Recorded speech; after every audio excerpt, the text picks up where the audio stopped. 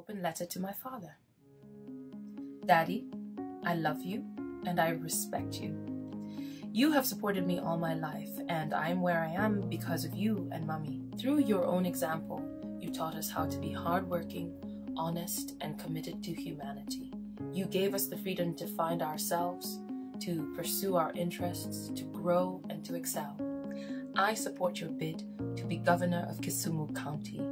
I'm sorry I cannot be there right now because I'm working on a new movie, but you can count on my prayers and my support from afar. All my life, I have witnessed your unwavering passion for cultivating a better future for Kenya, even when it was a thankless task, even when it was a threat to your life. But you have never given up, and you continue to push for change and development.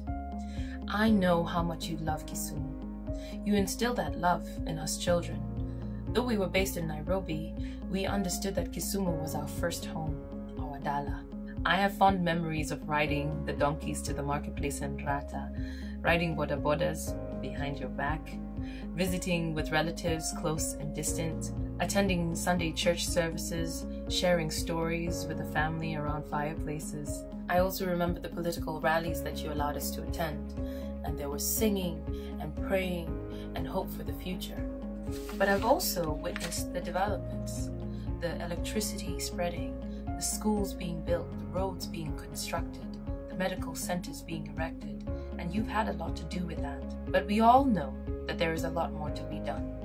I know for certain that Kisumu County will be a better place and leap into the future with you steering it. I am proud of my hometown Kisumu, and that's why I brought Vogue magazine there to feature it last year. I want Kisumu to shine in the world as much as you do.